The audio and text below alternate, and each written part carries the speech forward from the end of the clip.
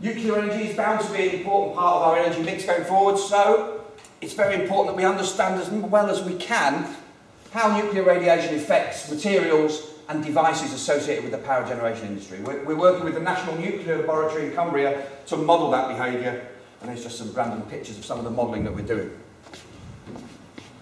Okay, I've spoken about this before. The biggest research group is Flight Science and Technology. You might have seen these simulators here on your way in. It's one of the best simulators in the world, this thing here. This ball, this spherical surface is all screen, one screen. This one here has got 3 separate screens which give the illusion of looking out a window.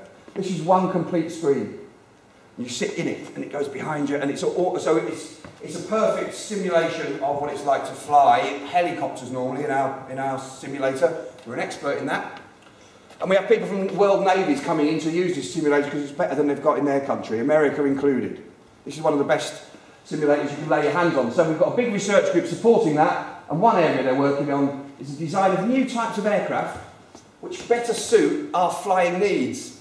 So smaller aircraft, this one is a tilt rotor. So it starts with its rotors like that, so it takes off like a helicopter, and when it's up to height, they turn like that, and it flies along like a plane. It's a civil aviation aircraft, smaller number of passengers, but more flexible and mobile. It can fly to where it needs to go. That's one area. Laser engineering, okay, as I touched on before, most significant engineering developments depend on new materials and what we can do with them.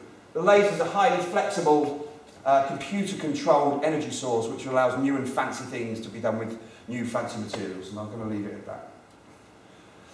Blast-resistant structures. The world we live in, unfortunately, there's more and more bombs going off, terrorist attack. Bits of shrapnel fly out from the bomb. And more structures, not just stadia, but all sorts of structures now, are dependent on cables for support. You can imagine a piece of flying shrapnel hits a cable. It doesn't take much to either break it or make it so weak it's not doing its job anymore. And you wouldn't need to lose many cables before a structure like that stadium, which incidentally is a plan for Anfield, which has been shelved, but a stadium like that would collapse. So we need to understand how shrapnel breaks cables and what we can do to stop it happening. So this, where it says firing test, we've got a bomb-proof chamber, a ballistics chamber in the basement of that building where we blow stuff up and fire things at things. And that allows us to collect data, which allows us to generate computer models, which allows us to better understand the failure and the design of cable-supported structures. Impact-resistant materials is another one, for similar reasons. That top thing there, that mesh, it's a lightweight structure, extremely strong, made using selective laser melting. It looks like just a mesh, but actually that's been designed to collapse in a certain way. So when your car bumper gets hit at the moment, it just crushes randomly. If it was made from that material, it would deform in a controlled, managed way, so we'd know exactly how much energy absorption we would achieve and where the deformation would occur. This one below is laminate metal composites for bulletproof materials. Advanced structural materials, I've touched on this before.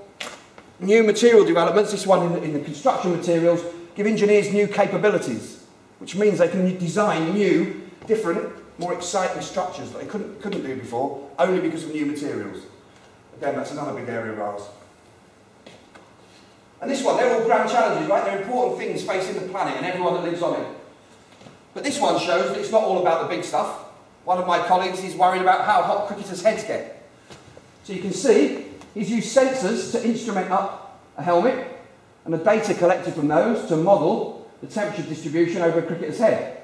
Hot in the front, apparently. So now what he's doing is working with the helmet manufacturer to design new helmets which give a much better distribution of heat inside and allow the cricketer to be more comfortable out in the middle. So, there's big stuff, but there's little stuff as well, just as important. But there's room for people to pursue their interests. Alright, I'm going to finish this section of the talk with a quote from this man. I'm sure you recognise him, Lord Mandelson, 2009. He gave a speech in which he said this. Everyone remembers him for this. We're intensely relaxed about people getting filthy rich. That's what he said. He's always quoted about for that. But in the same week, he made another speech in which he said something very important to me today. And no one ever quotes this, apart from me. So I hope you might use it in the future when you speak to people. And it's this. If you really want to change the world, choose a career in engineering. And I mean real engineering, not financial engineering.